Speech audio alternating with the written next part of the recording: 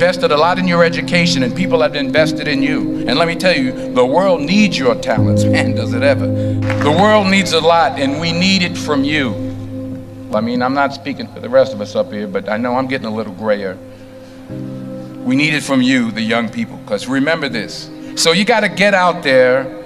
You got to give it everything you got, whether it's your time, your talent, your prayers, or your treasures. Because remember this, you will never see a U-Haul behind a hearse. I'll say it again. You will never see a U-Haul behind a hearse. You can't take it with you. The Egyptians tried it, and all they got was robbed. So the question is, what are you going to do with what you have? I'm not talking about how much you have. Some of you are business majors, some of you are theologians, nurses, sociologists. Some of you have money, some of you have patience, some of you have kindness, some of you have love, some of you have the gift of long suffering. Whatever it is, whatever your gift is, what are you going to do with what you have? Fail big. That's right. Fail big. Today's the beginning of the rest of your life, and it can be very frightening. It's a new world out there. It's a mean world out there, and you only live once. So do what you feel passionate about.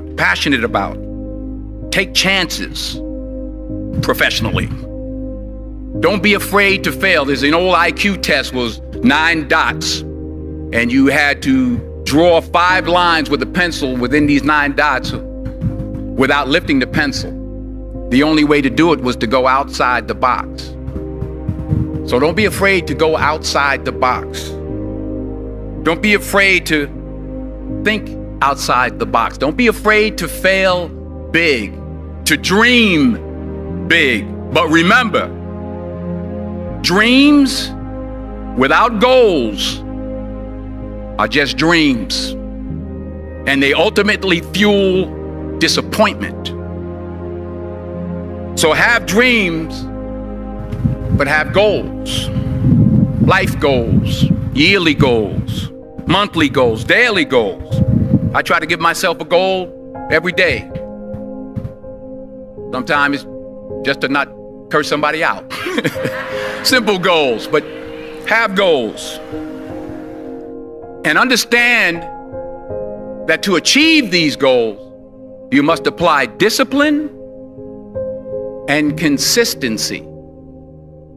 In order to achieve your goals, you must apply discipline, which you have already done, and consistency every day, not just on Tuesday and miss a few days.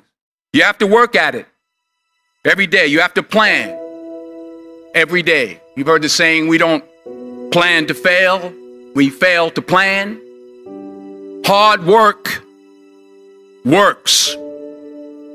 Working really hard is what successful people do. And in this text, tweet, twerk world that you've grown up in, remember, just because you're doing a lot more doesn't mean you're getting a lot more done. Remember that. Just because you're doing a lot more doesn't mean you're getting a lot more done. Don't confuse movement with progress. My mother told me, she said, yeah, because you can run in place all the time and never get anywhere. So continue to strive, continue to have goals, continue to progress. I found that nothing in life is worthwhile unless you take risks. Nothing. Nelson Mandela said, there is no passion to be found playing small and settling for a life that's less than the one you're capable of living. Now, I'm sure in your experiences in school and applying to college and picking your major and deciding what you want to do with life, I'm sure people have told you to make sure you have something to fall back on. Make sure you got something to fall back on, honey. But I never understood that concept, having something to fall back on. If I'm going to fall, I don't want to fall back on anything except my faith. I want to fall forward. I figure at least this way I'll see what I'm going to hit. Fall forward. This is what I mean. Reggie Jackson struck out 2,600 times in his career, the most in the history of baseball. But you don't hear about the strikeouts. People remember the home runs. Fall forward. Thomas Edison conducted 1,000 failed experiments. Did you know that? I didn't know that. Because the 1,001st was the light bulb. Fall forward. Every failed experiment is one step closer to success. You've got to take risks, and I'm sure you've probably heard that before, but I want to talk to you about why that's so important. I got 3 reasons, and then you can pick up your iPhones. First, you will fail at some point in your life. Accept it. You will lose. You will embarrass yourself. You will suck at something. There's no doubt about it. And I know that's probably not a traditional message for a graduation ceremony, but hey, I'm telling you, embrace it, because it's inevitable. And I should know. In the acting business, you fail all the time. Early on in my career, I auditioned for a part in a Broadway musical. Perfect role for me, I thought, except for the fact that I can't sing. I didn't get the job. But here's the thing. I didn't quit. I didn't fall back. I walked out of there to prepare for the next audition, and the next audition, and the next audition. I prayed. I prayed, and I prayed. But I continued to fail, and fail, and fail. But it didn't matter, because you know what? There's an old saying, you hang around the barbershop long enough, sooner or later you're going to get a haircut. So you will catch a break, and I did catch a break. Last year, I did a play called Fences on Broadway. Someone talked about it. Won the Tony Award. And I didn't have to sing, by the way. But here's the kicker. It was at the Court Theater. It was at the same theater that I failed that first audition 30 years prior. The point is, and I'll pick up the pace, the point is, every graduate here today has the training and the talent to succeed. But do you have the guts to fail? Here's my second point about failure. If you don't fail, you're not even trying. I'll say it again. If you don't fail, you're not even trying. My wife told me this great expression. To get something you never had, you have to do something you never did. Les Brown's a motivational speaker. He made an analogy about this. He says, imagine you're on your deathbed, and standing around your deathbed are the ghosts representing your unfulfilled potential. The ghost of the ideas you never acted on. The ghost of the talents you didn't use. And they're standing around your bed, angry, disappointed, and upset. They say, we came to you because you could have brought us to life, they say. And now we have to go to the grave together. So I ask you today, how many ghosts are going to be around your bed when your time comes? Because the chances you take, the people you meet, the people you love, the faith that you have, that's what's going to define you. Never be discouraged. Never hold back. Give everything you got. And when you fall throughout life, and remember this, fall forward. Say thank you for grace. Thank you for mercy. Thank you for understanding. Thank you for wisdom. Thank you for parents. Thank you for love. Thank you for kindness. Thank you for humility. Thank you for peace. Thank you for prosperity. Say thank you in advance for what's already yours. It's how I live my life. That's why I am, one of the reasons why I am today. Say thank you in advance for what is already yours. True desire in the heart for anything good is God's proof to you, sent beforehand to indicate that it's yours already. I'll say it again. True desire in the heart, that itch that you have, whatever it is you want to do, that thing that you want to do to help others and to grow and to make money, that desire, that itch, that's God's proof to you, sent beforehand already to indicate that it's yours. And anything you want good, you can have. So claim it. Work hard to get it. When you get it, reach back. Pull someone else up. Each one, teach one. Don't just aspire to make a living. Aspire to make a difference. I'm here to talk about success, right? The first rule of success is to have a vision. You see, if you don't have a vision of where you go, and if you don't have a goal where you go, you drift around and you never end up anywhere. It's like you can have the best ship in the world, you can have the best airplane in the world. If the pilot or the captain doesn't know where to go, it will just drift around. It will not end up anywhere, or most likely in the wrong place. So I was very fortunate that I stumbled onto my vision. I mean, as you know, I was born in 1947 in Austria after the Second World War. And I didn't really like Austria when I grew up. I couldn't wait to get out of there. I couldn't see myself becoming a farmer or a worker in a factory or anything like that. Even though my parents wanted me to stay there and have a normal life. My father wanted me to become a police officer like he was.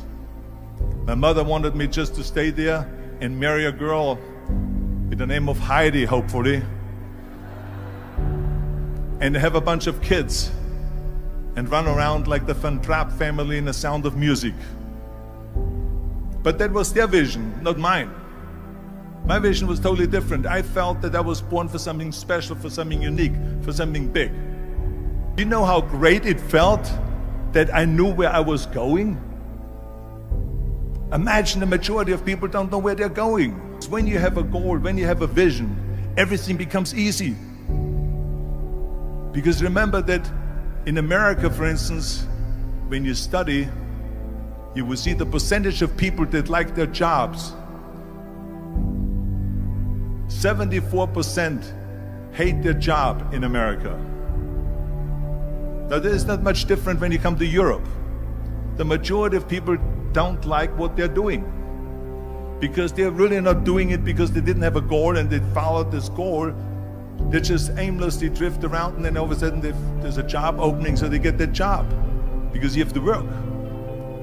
But then when you work, it's a chore. It's work. It's not fun. So if you think about, only a quarter of the people really enjoy what they're doing in life. That is unbelievable if you think about it. So I felt so blessed that I knew what I was doing. It's like a medical student that studies and knows he wants to become a doctor. You know where to go.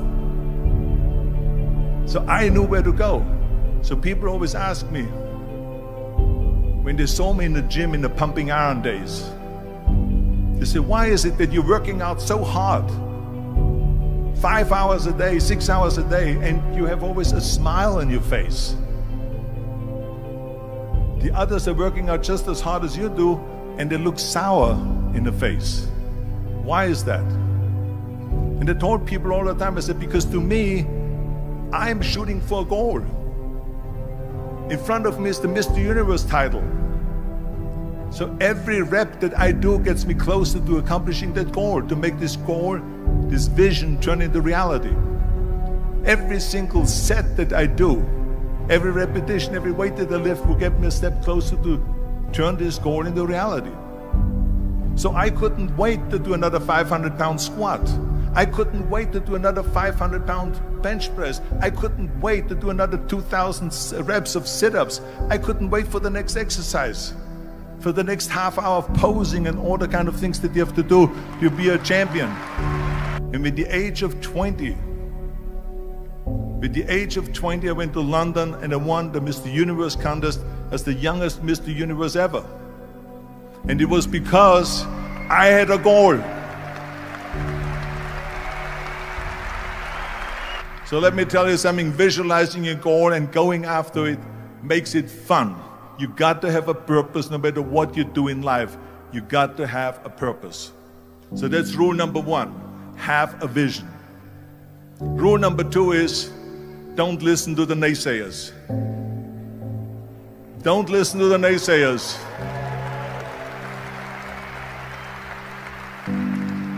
Everything I ever did, the thing that I heard out of people's mouth was, that's impossible.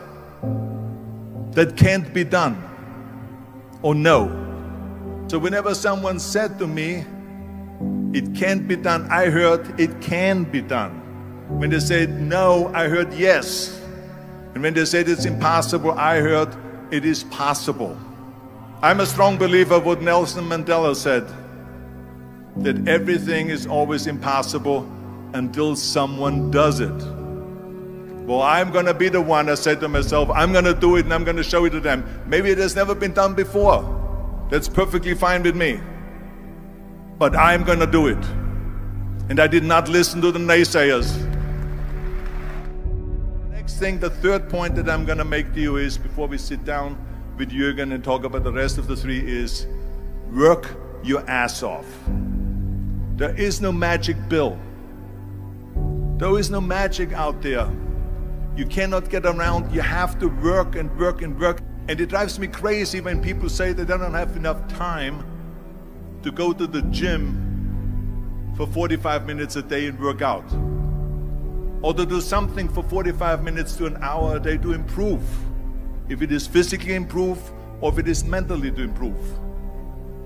Imagine you read 1 hour a day about history.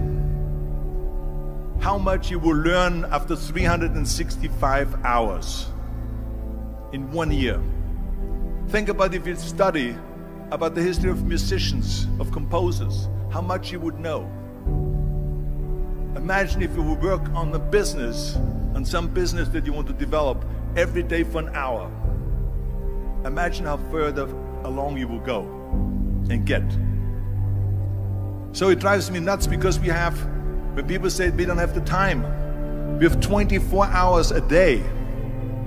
We sleep 6 hours a day, so that gives you still 18 hours. And there's someone shaking their head out here in front. They say probably, I don't sleep 6 hours, I sleep 8 hours, right? Or just sleep faster.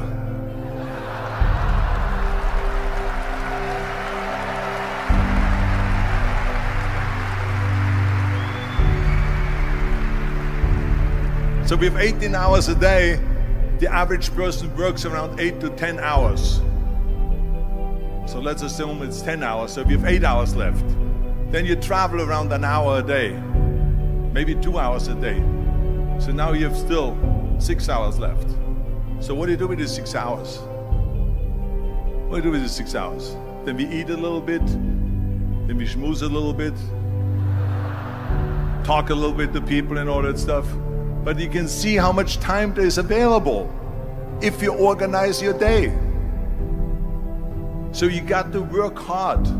I mean, let me tell you something. When I went to America, I went to college. I went and worked out 5 hours a day.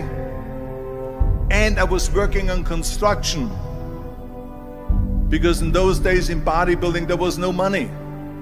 I didn't have the money for food supplements or anything. So I had to go to work. So I worked on construction. I went to college. I worked out in the gym, and at night from 8 o'clock at night to 12 midnight, I went to acting class 4 times a week. So I did all of that. There was not one single minute that I wasted. I became very friendly with Muhammad Ali in the 70s. And Muhammad Ali worked his butt off. And I saw it firsthand. And I remember that there was a sports writer that was there in the gym when he was working out and he was doing sit-ups. And they asked him, how many sit-ups do you do? And he said, I don't start counting until it hurts. Now think about that. He doesn't start counting his sit-ups until he feels pain. That's when he starts counting. That is working hard. And so you can't get around the hard work. It doesn't matter who it is. As a matter of fact, I believe what Ted Turner said, work like hell and advertise.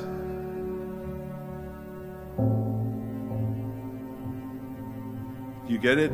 Work like hell, go to bed, and early to rise, work like hell and advertise. So you work your ass off, and then you let the world know about your work.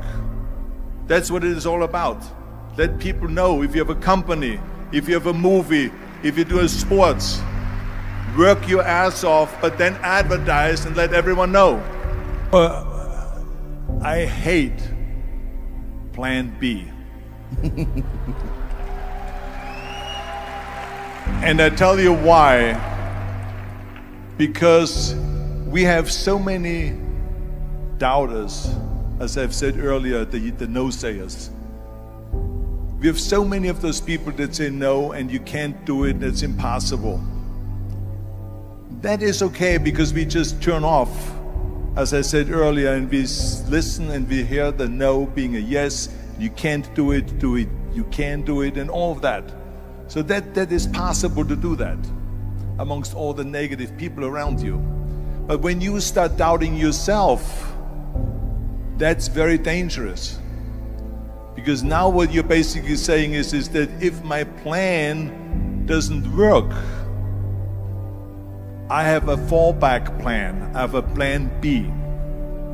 And that means that you start thinking about plan B, and every thought that you put into plan B, you're taking away now that thought and that energy from plan A.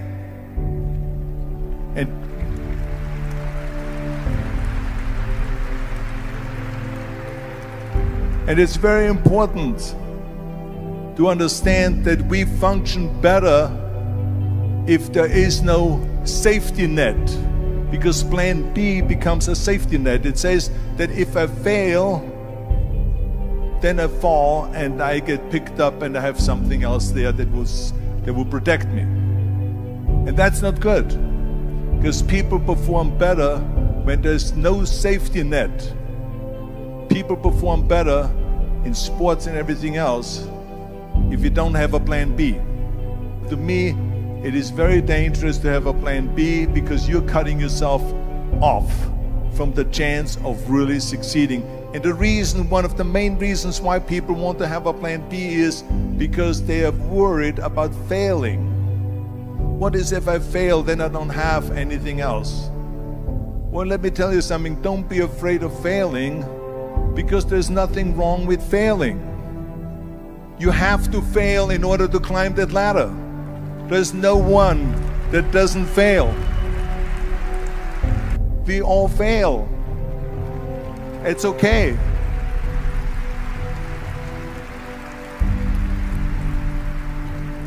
What is not okay is that when you fail, you stay down.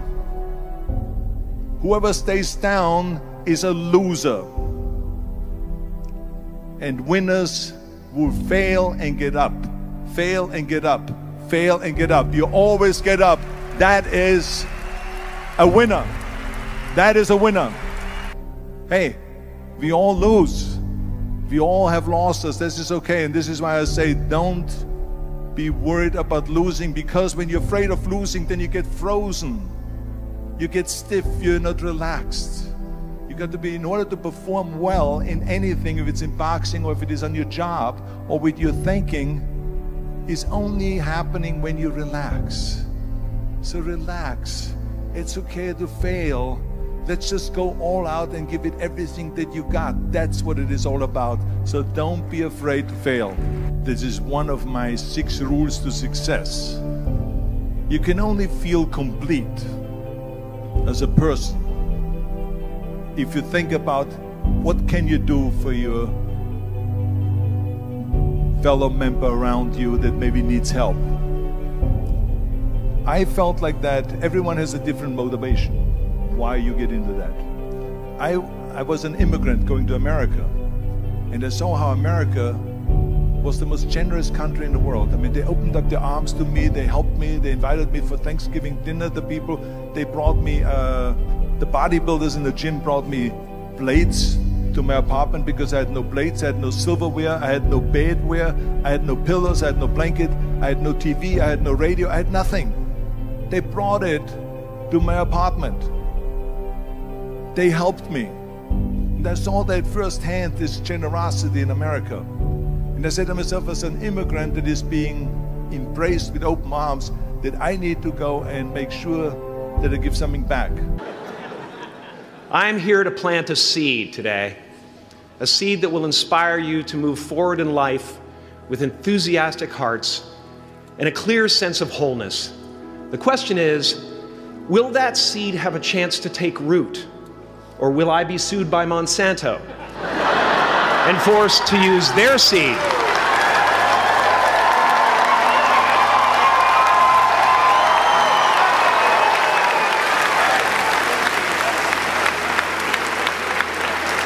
Which may not be totally Ayurvedic.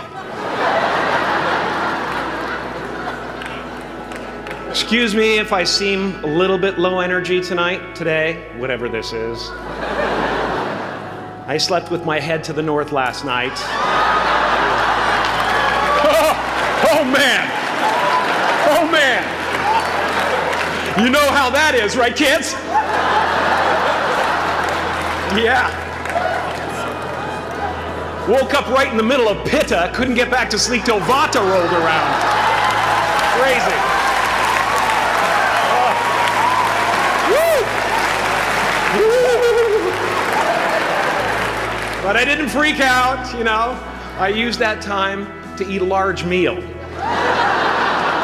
Connect with someone special on Tinder.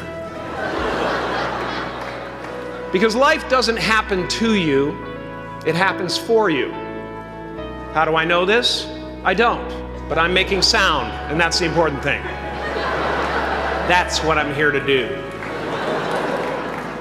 Sometimes I think that's the only thing that's important, really, you know?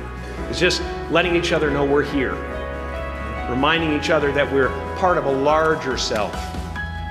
I used to think Jim Carrey is all that I was. Just a flickering light, a dancing shadow. The great nothing masquerading as something you can name.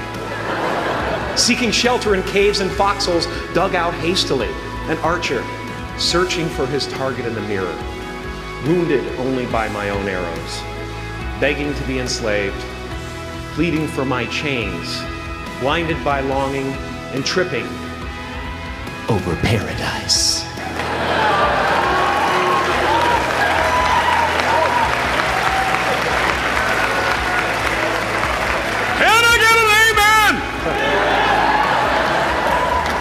You didn't think I could be serious, did you? I don't think you understand who you're dealing with. I have no limits.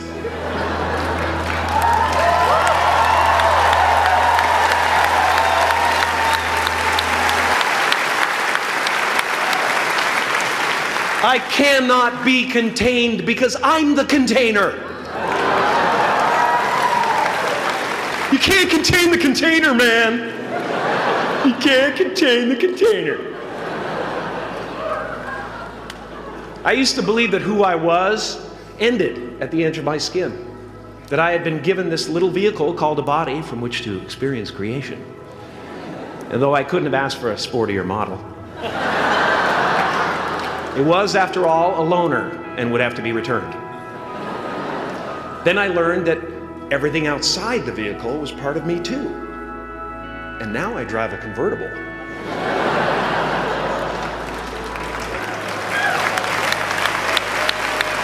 Yeah, man. Top down, wind in my hair. Woo! I am elated and truly excited to be present and fully connected to you at this important moment in your journey. I hope you're ready to open the roof and take it all in. Okay, 4 more years then. They're obviously not ready. Just need some more cutting. Now, I want to thank the trustees, the administrators, the faculty of MUM for creating an institution worthy of Maharishi's ideals of education, a place that teaches knowledge and experience, the knowledge and experience necessary to be productive in life, as well as enabling the students through transcendental meditation and ancient Vedic knowledge to slack off twice a day for an hour and a half.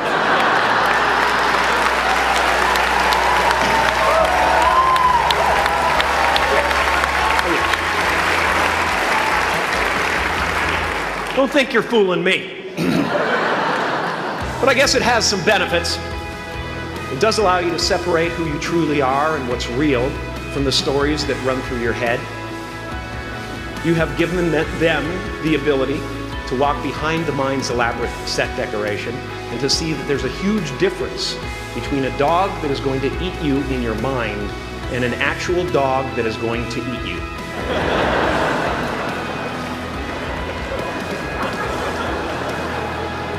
That may sound like no big deal, but many never learn that distinction. And they spend a great deal of their lives living in fight or flight response.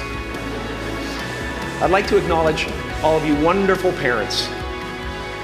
Way to go. What a fantastic job you've done. For your tireless dedication, your love, your support, most of all, for the attention that you paid to your children. I have a saying, beware the unloved, because they will eventually hurt themselves or me.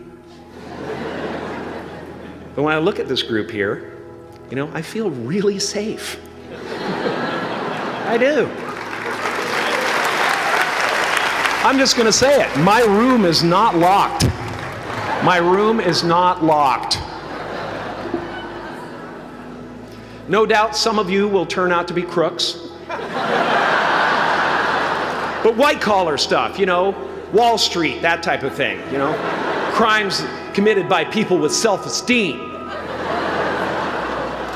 Stuff parents can still be proud of in a weird way. And to the graduating class of 2017, -3, you didn't let me finish. Congratulations. Yes, give yourself a round of applause, please. Please.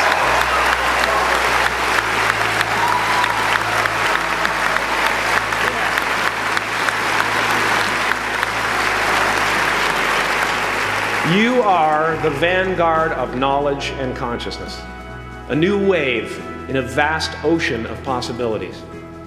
On the other side of that door, there's a world starving for new ideas, new leadership. I've been out there for 30 years. She's a wildcat. Oh, she'll rub up against your leg and purr until you pick her up and start petting her, and then out of nowhere, she'll swat you in the face.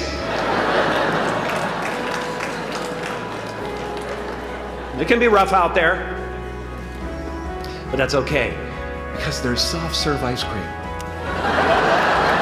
with sprinkles. I guess that's what I'm really trying to say here today. Sometimes it's okay to eat your feelings. Now, fear is going to be a player in your life, but you get to decide how much. You can spend your whole life imagining ghosts, worrying about the pathway to the future, but all there will ever be is what's happening here, and the decisions we make in this moment, which are based in either love or fear. So many of us choose our path out of fear disguised as practicality. What we really want seems impossibly out of reach and ridiculous to expect, so we never dare to ask the universe for it. I'm saying, I'm the proof that you can ask the universe for it. Please.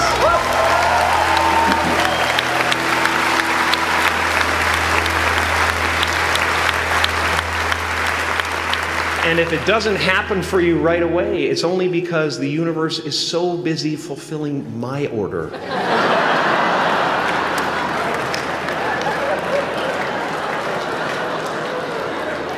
party size. My father could have been a great comedian, but he didn't believe that that was possible for him. And so he made a conservative choice. Instead, he got a safe job as an accountant. And when I was 12 years old, he was let go from that safe job.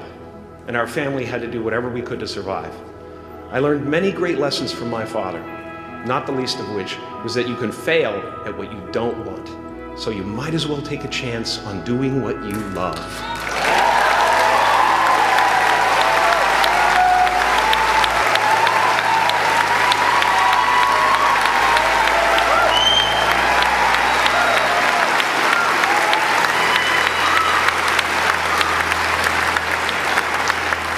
It's not the only thing he taught me, though. You know, I watched the effect of my father's love and humor and how it altered the world around me. And I thought, that's something to do. That's something worth my time. It wasn't long before I started acting up. You know, people would come over to the house and they'd be greeted by a 7-year-old throwing himself down a large flight of stairs. They would say, "What happened?" And I would say, "I don't know. Let's check the replay." I'd go back to the top of the stairs and come back down in slow motion.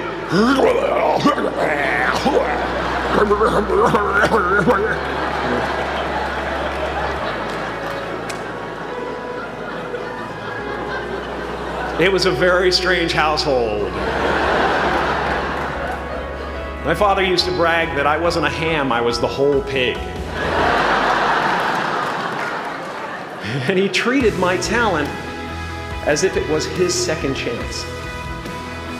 When I was about 28, after a decade as a professional comedian, I realized one night in LA that the purpose of my life had always been to free people from concern, just like my dad. And when I realized this, I dubbed my new devotion the Church of Freedom from Concern. The Church of FFC.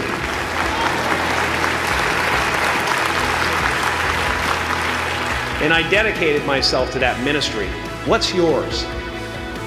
How will you serve the world?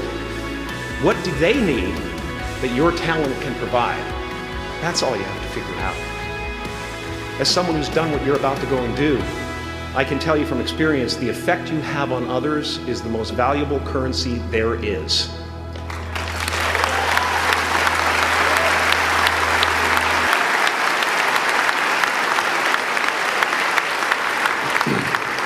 Because everything you gain in life will rot and fall apart, and all that will be left of you is what was in your heart.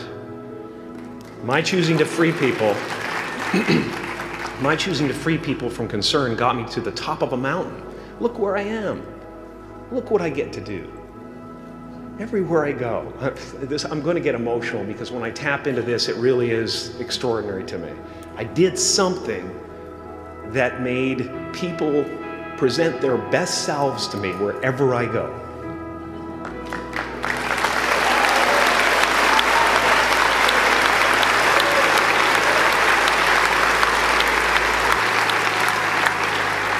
I am at the top of the mountain, and I was, and the only one I hadn't freed was myself, and that's when my search for identity deepened. I wondered who I'd be without my fame. Who would I be if I said things that people didn't want to hear? Or if I defied their expectations of me? What if I showed up to the party without my Mardi Gras mask and refused to flash my breasts for a handful of beads? I'll give you a moment to wipe that image out of your mind. But you guys are so ahead of the game. You already know who you are. And that peace that we're after lies somewhere beyond personality, beyond the perception of others, beyond invention and disguise, even beyond effort itself. You can join the game, fight the wars, play with form all you want, but to find real peace, you have to let the armor go. Your need for acceptance can make you invisible in this world. Don't let anything stand in the way of the light that shines through this form. Risk being seen in all of your glory.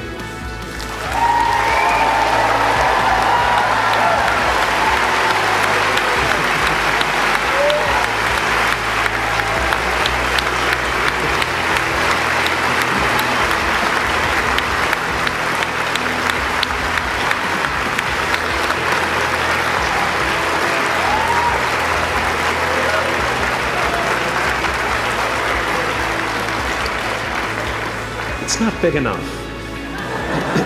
This painting is big for a reason.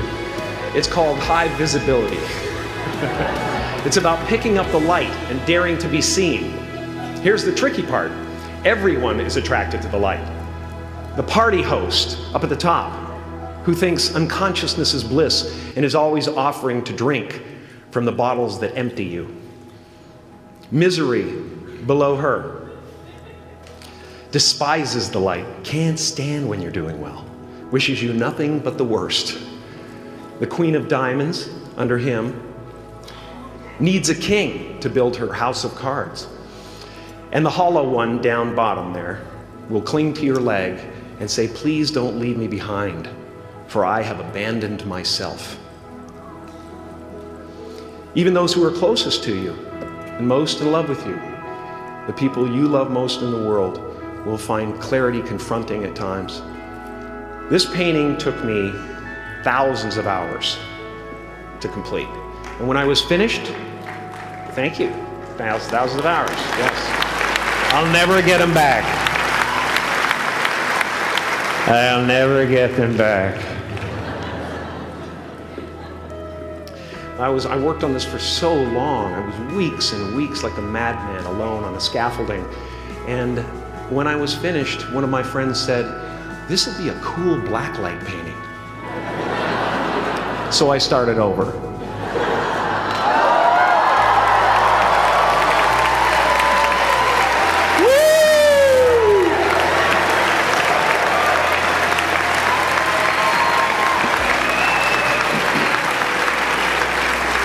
Welcome to Burning Man. Some pretty crazy characters up there, but better up there than in here. You know, painting is one of the ways, thank you. Painting is one of the ways I free myself from concern, a way to stop the world through total mental, spiritual, and physical involvement. But even with that comes a feeling of divine dissatisfaction, because ultimately, we're not the avatars we create. We're not the pictures on the film stock. We are the light that shines through. All else is just smoke and mirrors, distracting, but not truly compelling. I've often said that I wished people could realize all their dreams in wealth and fame, and so that they could see that it's not where you're going to find your sense of completion. Like many of you, I was concerned about going out into the world and doing something bigger than myself, until someone smarter than myself made me realize that there is nothing bigger than myself.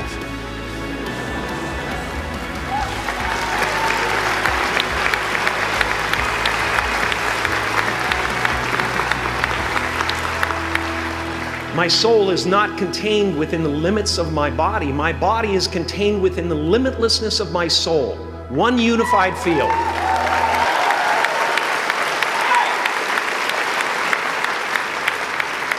One unified field of nothing, dancing for no particular reason, except maybe to comfort and entertain itself.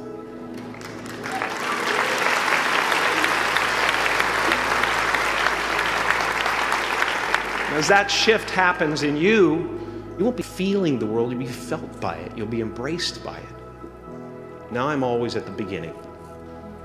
I have a reset button, and I ride that button constantly. Once that button is functioning in your life, there's no story that the mind could create that will be as compelling. The imagination is always manufacturing scenarios, both good and bad, and the ego tries to keep you trapped in the multiplex of the mind.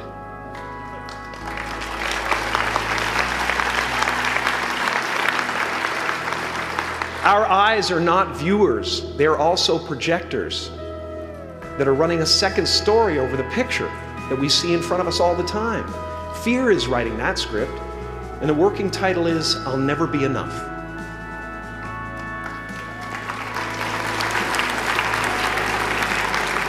Now you're going to look at a person like me and say, how could we ever hope to reach those kind of heights, Jeff? How can we make a painting that's too big for our home? How do you fly so high without a special breathing apparatus? This is the voice of the ego. And if you listen to it, there will always be someone who's doing better than you. No matter what you gain, ego will not let you rest. It will tell you that you cannot stop until you've left an indelible mark on the earth, until you've achieved immortality. How tricky is this ego that it would tempt us with the promise of something we already possess?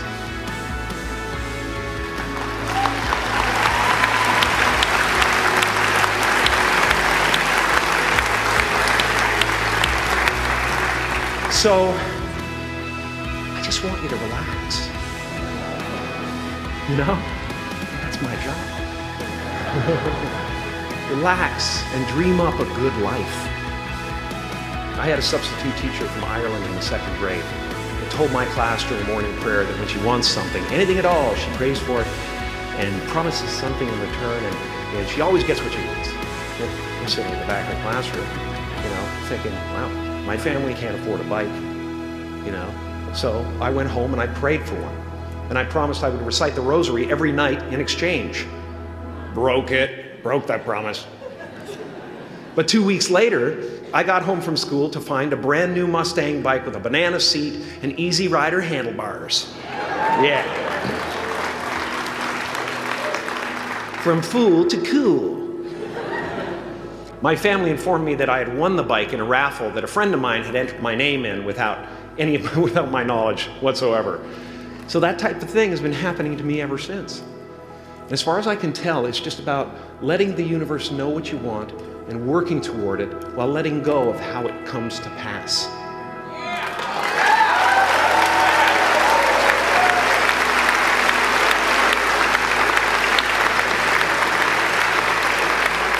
Your job is not to figure out how it's going to happen for you, but to open the door in your head.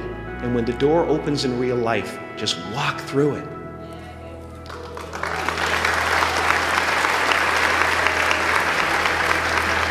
And don't worry if you miss your cue, because there's always doors opening.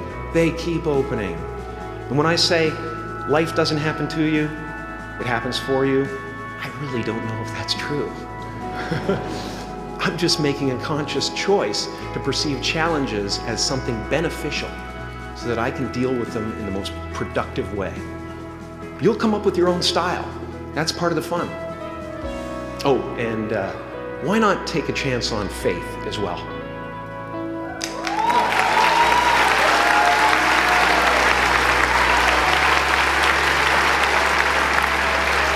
Take a chance on faith. Not religion, but faith. Not hope, but faith. I don't believe in hope. Hope is a beggar. Hope walks through the fire and faith leaps over it.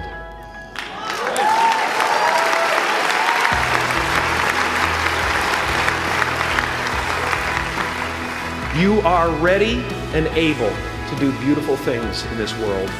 And after you walk through those doors today, you will only ever have two choices: love or fear. Choose love, and don't ever let fear turn you against your playful heart. Thank you so much. Thank you.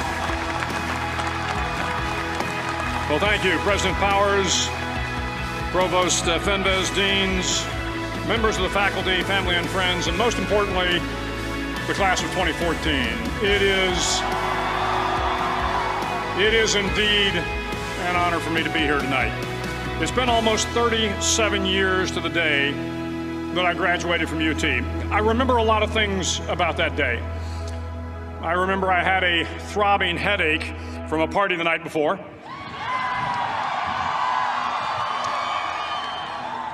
I remember I had a serious girlfriend, who I later married. That's important to remember, by the way. And I remember I was getting commissioned in the Navy that day. But of all the things I remember, I don't have a clue who the commencement speaker was, and I certainly don't remember anything they said. So acknowledging that fact, if I can't make this commencement speech memorable, I will at least try to make it short. So the university's slogan is, "What starts here changes the world." Well, I've got to admit, I kind of like it. What starts here changes the world. Tonight, there are almost 8,000 students, or there are more than 8,000 students graduated from UT. So that great paragon of analytical rigor, Ask.com, says that the average American will meet 10,000 people in their lifetime.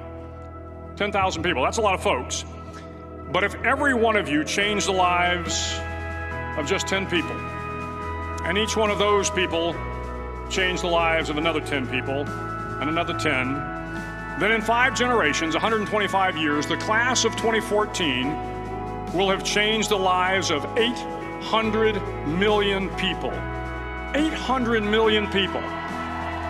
Think about it. Over twice the population of the United States. Go one more generation, and you can change the entire population of the world. 8 billion people.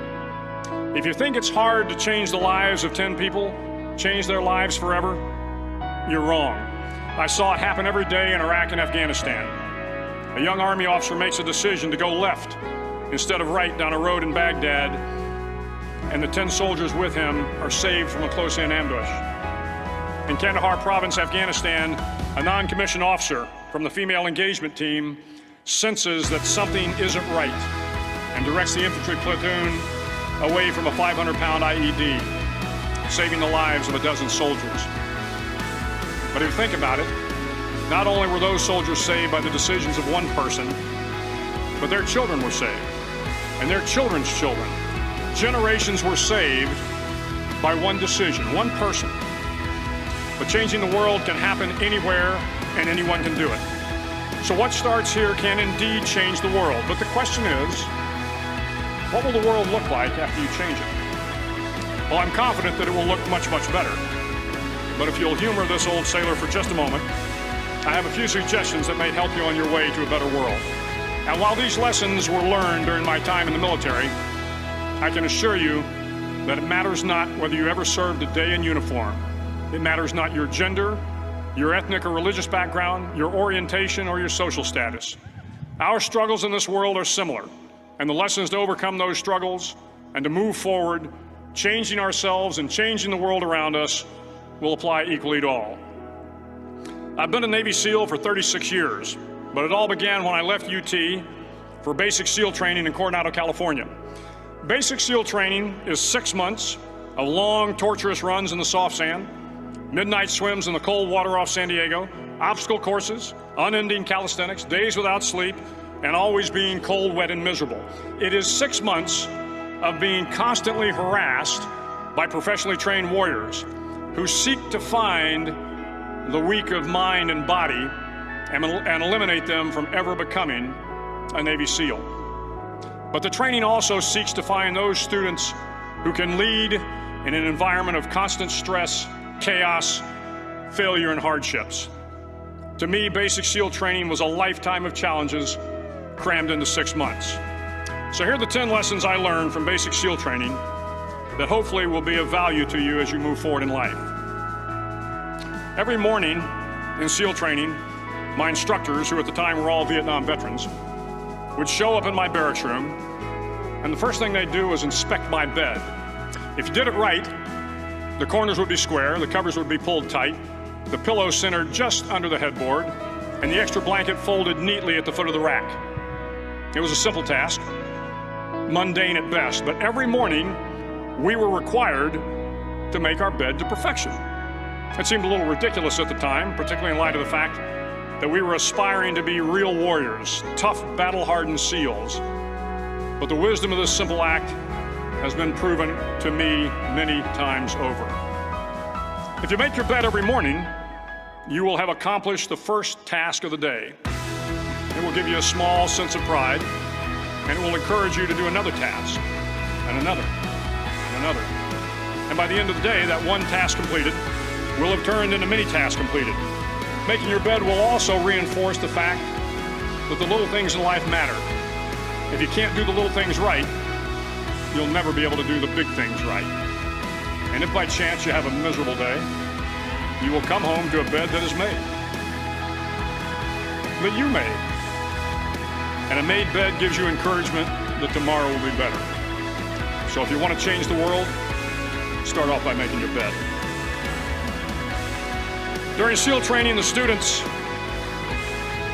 students are all broken down into boat crews.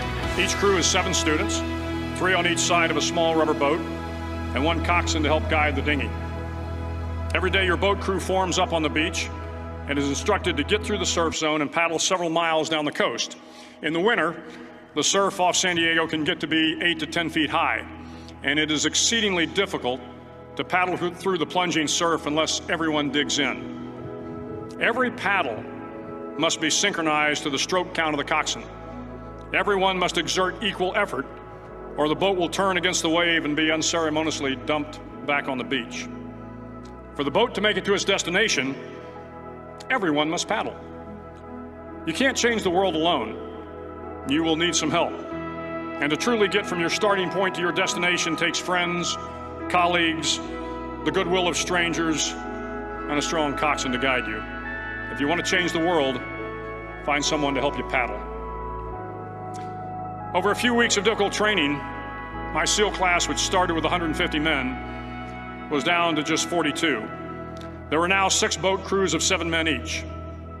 I was in the boat with the tall guys, but the best boat crew we had was made up of the little guys, the Munchkin crew, we called them. No one was over 5'5". The Munchkin boat crew had 1 American Indian, 1 African American, 1 Polish American, 1 Greek American, 1 Italian American, and 2 tough kids from the Midwest. They out-paddled, outran, and outswam all the other boat crews. The big men in the other boat crews would always make good-natured fun of the tiny little flippers the Munchkins put on their tiny little feet prior to every swim. But somehow these little guys from every corner of the nation and the world always had the last laugh, swimming faster than everyone and reaching the shore long before the rest of us. SEAL training was a great equalizer. Nothing mattered but your will to succeed, not your color, not your ethnic background, not your education, not your social status. If you want to change the world, measure a person by the size of their heart, not by the size of their flippers. Several times a week, the instructors would line up the class and do a uniform inspection. It was exceptionally thorough. Your hat had to be perfectly starched, your uniform immaculately pressed, your belt buckle shiny and void of any smudges. But it seemed that no matter how much effort you put into starching your hat, or pressing your uniform, or polishing your belt buckle, it just wasn't good enough. The instructors would find something wrong. For failing the uniform inspection, the student had to run, fully clothed, into the surf zone. Then wet from head to toe, roll around on the beach until every part of your body was covered with sand. The effect was known as sugar cookie. You stayed in the uniform the rest of the day, cold, wet, and sandy. There were many a student who just couldn't accept the fact that all their efforts were in vain, that no matter how hard they tried to get the uniform right, it went unappreciated. Those students didn't make it through training. Those students didn't understand the purpose of the drill. You were never going to succeed. You were never going to have a perfect uniform. The instructors weren't going to allow it. Sometimes, no matter how well you prepare or how well you perform, you still end up as a sugar cookie. It's just the way life is sometimes. If you want to change the world, get over being a sugar cookie and keep moving forward. Every day during training, you were challenged with multiple physical events: long runs, long swims, obstacle courses, hours of calisthenics, something designed to test your mettle. Every event had standards, times you had to meet. If you failed to meet those times, those standards, your name was posted on a list, and at the end of the day, those on the list were invited to a circus. A circus was 2 hours of additional calisthenics, designed to wear you down, to break your spirit, to force you to quit. No one wanted a circus. A circus meant that for that day, you didn't measure up. A circus meant more fatigue, and more fatigue meant that the following day would be more difficult, and more circuses were likely. But at some time during SEAL training, everyone made the circus list. But an interesting thing happened to those who were constantly on the list. Over time, those students who did 2 hours of extra calisthenics got stronger and stronger. The pain of the circuses built inner strength and physical resiliency. Life is filled with circuses. you will fail. You will likely fail often. It will be painful. It will be discouraging. At times, it will test you to your very core. But if you want to change the world, don't be afraid of the circuses. At least twice a week, the trainees were required to run the obstacle course. The obstacle course contained 25 obstacles, including a 10-foot wall, a 30-foot cargo net, a barbed wire crawl, to name a few. But the most challenging obstacle was the slide for life. It had a 3-level, 30-foot tower at one end and a 1-level tower at the other. In between was a 200-foot long rope. You had to climb the 3-tiered tower, and once at the top, you grabbed the rope, swung underneath the rope, and pulled yourself hand over hand until you got to the other end. The record for the obstacle course had stood for years when my class began in 1977. The record seemed unbeatable, until one day a student decided to go down the slide for life head first. Instead of swinging his body underneath the rope and inching his way down, he bravely mounted the top of the rope and thrust himself forward. It was a dangerous move, seemingly foolish and fraught with risk. Failure could mean injury and being dropped from the course. Without hesitation, the student slid down the rope perilously fast. Instead of several minutes, it only took him half that time. And by the end of the course, he had broken the record. If you want to change the world, sometimes you have to slide down the obstacles head first. During the land warfare phase of training, the students are flown out to San Clemente Island, which lies off the coast of San Diego. The waters off San Clemente are a breeding ground for the great white sharks. To pass SEAL training, there are a series of long swims that must be completed. One is the night swim. Before the swim, the instructors joyfully brief the students on all the species of sharks that inhabit the waters off San Clemente. They assure you, however, that no student has ever been eaten by a shark, at least not that they can remember. But you are also taught that if a shark begins to circle your position, stand your ground. Do not swim away. Do not act afraid. And if the shark, hungry for a midnight snack, darts towards you, then summons up all your strength and punch him in the snout, and he will turn and swim away. There are a lot of sharks in the world. If you hope to complete the swim, you will have to deal with them. So if you want to change the world, don't back down from the sharks. As Navy SEALs, one of our jobs is to conduct underwater attacks against enemy shipping. We practice this technique extensively during training. The ship attack mission is where a pair of SEAL divers is dropped off outside an enemy harbor and then swims well over 2 miles underwater, using nothing but a depth gauge and a compass to get to the target. During the entire swim, even well below the surface, there is some light that comes through. It is comforting to know that there is open water above you. But as you approach the ship, which is tied to a pier, the light begins to fade. The steel structure of the ship blocks the moonlight. It blocks the surrounding street lamps. It blocks all ambient light. To be successful in your mission, you have to swim under the ship and find the keel, the center line, and the deepest part of the ship. This is your objective. But the keel is also the darkest part of the ship, where you cannot see your hand in front of your face, where the noise from the ship's machinery is deafening, and where it gets to be easily disoriented, and you can fail. Every SEAL knows that under the keel, at that darkest moment of the mission, is a time when you need to be calm, when you must be calm, when you must be composed, when all your tactical skills, your physical power, and your inner strength must be brought to bear. If you want to change the world, you must be your very best in the darkest moments. The 9th week of training is referred to as Hell Week. It is 6 days of no sleep, constant physical and mental harassment, and one special day at the Mud Flats. The Mud Flats are an area between San Diego and Tijuana where the water runs off and creates the Tijuana Sloughs, a swampy patch of terrain where the mud will engulf you.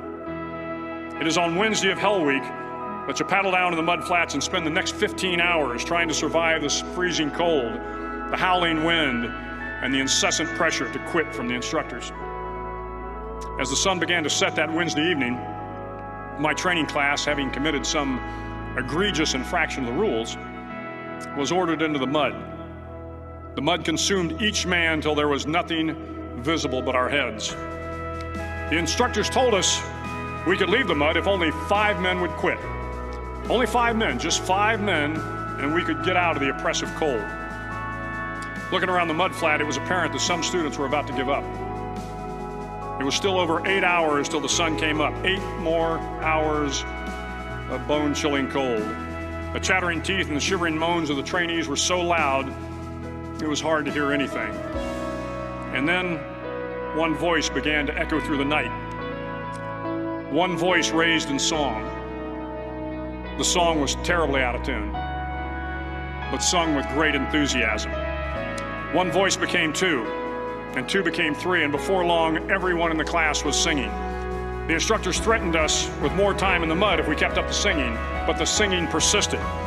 And somehow the mud seemed a little warmer, and the wind a little tamer, and the dawn not so far away. If I have learned anything in my time traveling the world, it is the power of hope. The power of one person, a Washington, a Lincoln, King, Mandela, and even a young girl from Pakistan, Malala. One person can change the world by giving people hope. So if you want to change the world, start singing when you're up to your neck in mud. Finally, in SEAL training, there's a bell. A brass bell that hangs in the center of the compound for all the students to see. All you have to do to quit, is ring the bell.